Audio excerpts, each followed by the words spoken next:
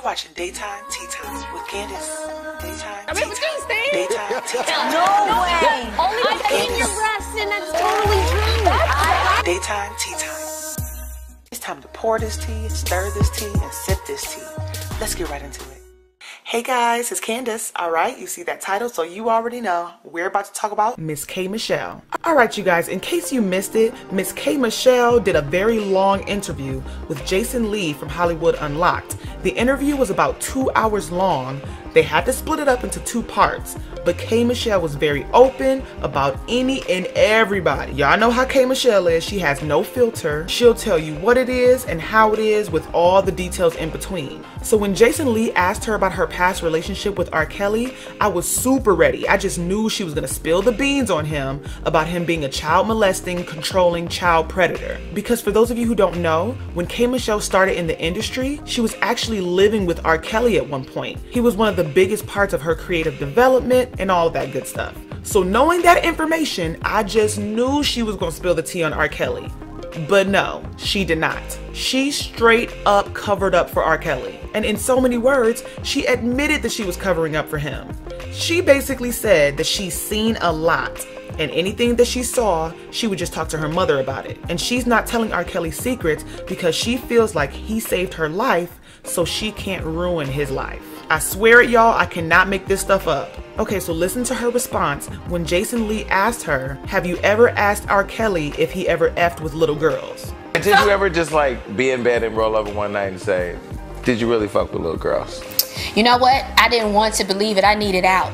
I needed, you know what I'm saying? Because he had rescued you. Yeah. But then now you needed to be able to rescue yourself. Mm-hmm. Yeah. And I get it. It was a thing. Whatever I saw, I just like can talk to my mom and things like that. And musically, you can only talk to him through music. You can't have like me talking. You're not gonna get anywhere with him. He only talks through music. Yeah, he used to be so excited. Okay, so then Jason Lee asked K.Michelle about the Mute R. Kelly movement and if she thinks that his music should be banned. And y'all, her response is her saying that he saved her, so she don't want to kill him. She doesn't even answer the question. She's not going to say anything negative about R. Kelly because she feels like she owes him for all of the help he gave her, living in his house and everything. Check this out. But do you think after all these years they should start banning his music? You know what? That has been a thing because people have reached out. They want to know the truth. They want to know things. And it's like this thing where you save me and I want to kill you. You know what I'm saying? Through like my medical situation, his management call about, you know, I wanted him to take care of it. Things like that. It puts me in a bad situation because it's like I do have a voice for women. Mm-hmm. And I remember when nobody believed me. And I'd be sitting there like... But then at the same time, this is the person you know personally who rescued you personally. Yeah. So it's... Yeah, and I know what I know. And you know, I be looking at them girls and I be feeling like so bad. You know what I'm saying?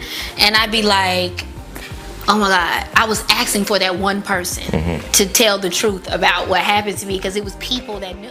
Alright y'all, so I really want to tell y'all my opinion, but I got one more clip for y'all.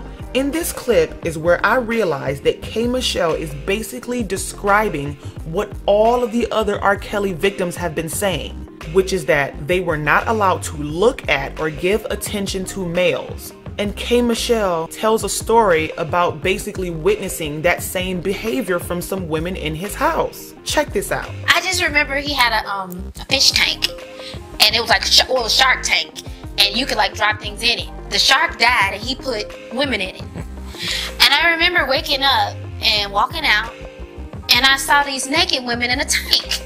Wait, real women? Yes. And I said, oh shit. So you put your hand on the glass, they'll mime the glass, like mimic the glass. If you are mad, yeah, they're on salary. That was their job. To come and get in the tank. Yes, and they would be like this, naked. And then if you're a woman and you put your hand on the glass, they would like mimic you. But if you're a man, they wouldn't even pay you no attention.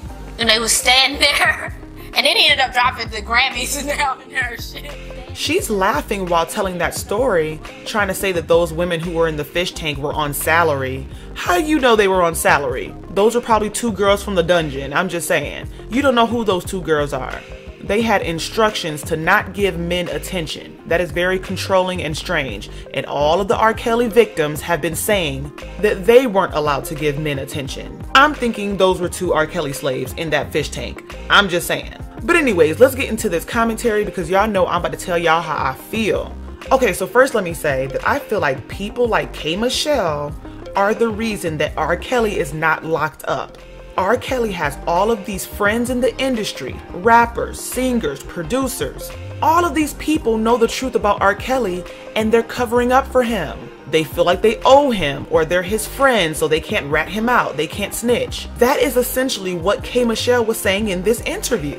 She not snitching because she owe him. Okay, so let's get into the part where she says she vented to her mom about everything she saw. Girl, why would you tell us that? Because if this ever goes to court, you have now implicated your own mother. Yes, if you saw stuff that R. Kelly was doing and you told your mama, both of y'all gonna get subpoenas and have to appear in court. I'm just saying.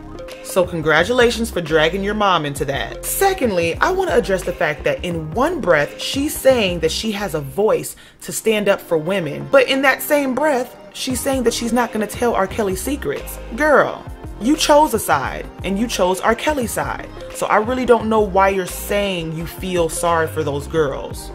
No, you don't, because if you did, you'd speak up. She said she's in a difficult position. It puts me in a bad situation because it's like, I do have a voice for women. But then at the same time, this is the person you know personally who rescued you personally. Yeah. No, K.Michelle, you are not in a difficult position. Jocelyn Savage and her parents are in a difficult position. Any of the other girls that R. Kelly has are the ones that's in a difficult position. You are not in a difficult position, K.Michelle. You're making a choice to keep your mouth shut rather than tell the truth. And I find that kind of strange coming from the person who cried and really wanted people to have her back when you were saying that Memphis was abusing you. But nobody stood up for you because they were covering up for him. And now you're doing the same thing for R. Kelly. Girl, I just don't get it. I'm confused. And the last thing that I'm going to address about this R. Kelly portion of the interview is Jason Lee and whoever edited this interview. Y'all, I make YouTube videos. I'm not a professional editor, but I can tell when someone cuts a scene and cuts out something that someone said. And he definitely did this in this interview. When K.Michelle says, "And I know what I know," you can clearly see that the scene gets cut after she says that. Take a look, y'all, and pay attention. And I know what I know. And you know, I be looking at them girls and I be feeling like so bad.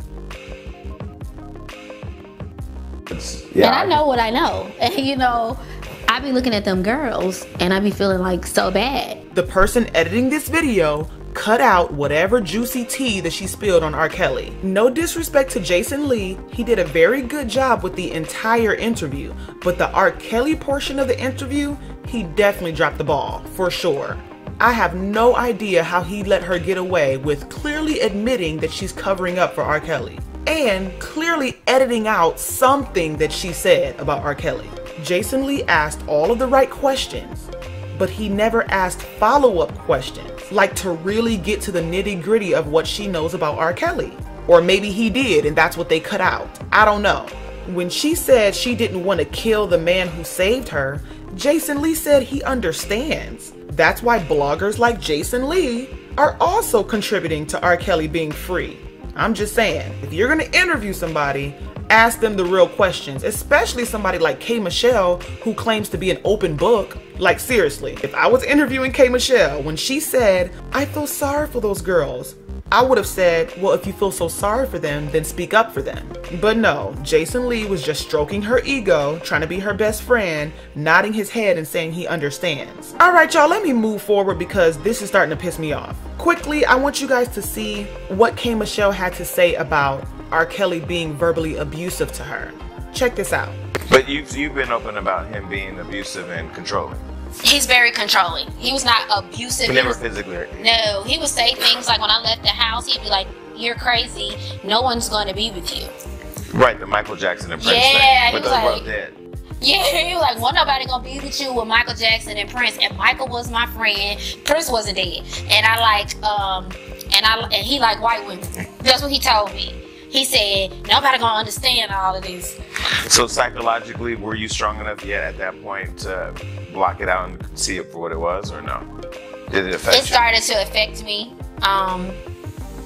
And I started to see, and I just started to be like, I can't, because I started to feel guilty, and I started to feel like God gonna get me, and gonna give me karma, and I got out. And she also spoke about some of the things that she saw while she was living in his house. Oh my God, Jason. He would do stuff like, his whole house was like a world. And every day at like 10 o'clock a.m., the whole house would play Step in the Name of Love. It don't matter if he was just asleep. And everyone would be like, step in the name of... It would just play it? Yeah, like as you wake up, you know? Every day he would make a new drink.